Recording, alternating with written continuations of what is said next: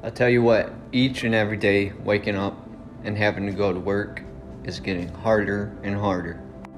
Because when you're truly awake, you understand that your time and your labor is getting milked for everything it's worth.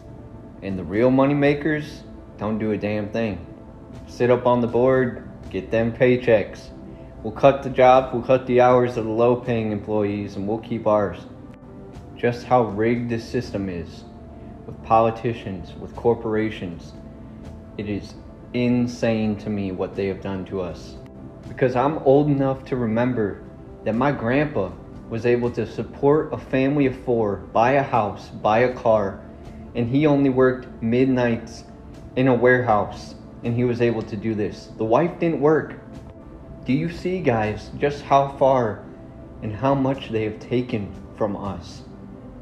This work thing is BS. They are milking everything for us. And I'm not here wimping and whining. I've worked tough jobs. I've worked construction. I know what hard work is, and I have no problem doing that. But the fact that my wife has to go out there and work, the fact that I have to work, the fact that I can't afford a house, can't afford a car, can't afford to spend time with my family or do the things that I want to do for me.